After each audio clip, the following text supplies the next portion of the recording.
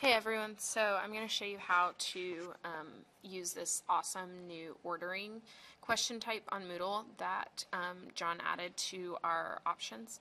I really like this. It's really great. I'm going to use it a lot in my class, so I wanted to show you a little bit because it's not quite as intuitive as some of the other question types. So if you look at this, I'm going to scroll down and show you, I had already made my quiz. If you don't know how to do that or set that up, just let me know. And this is under the edit quiz section of Moodle. It'll pop this up, and it shouldn't have any questions at first. I just had one there. And you add a new question, and the question type you're going to pick is ordering.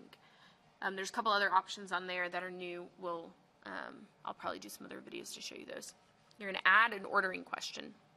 The question name is just the way that Moodle works. Everything has to have a name, so it saves. So I tend to name mine what type of question it is and then a number. And then you're going to put the directions. Put the following books of the Old Testament in order is mine, or put the following sentences in order, or whatever in order, basically.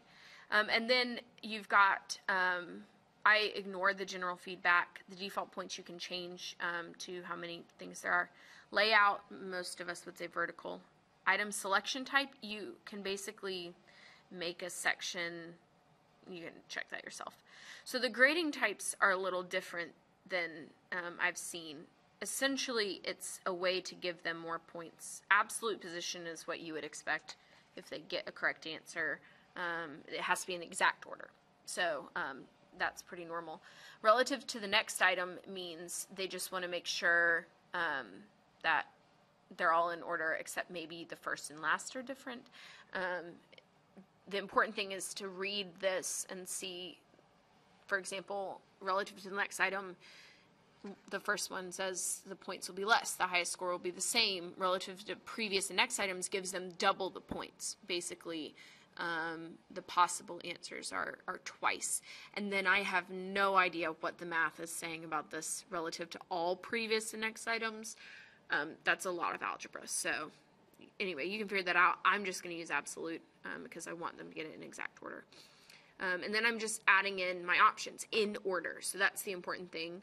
I'm putting them all in order. Numbers, Deuteronomy. You could do whole sentences here. That's pretty easy. But I want to have more items than 6, so you just add 3 more items. The page will reload and give you 3 more blanks.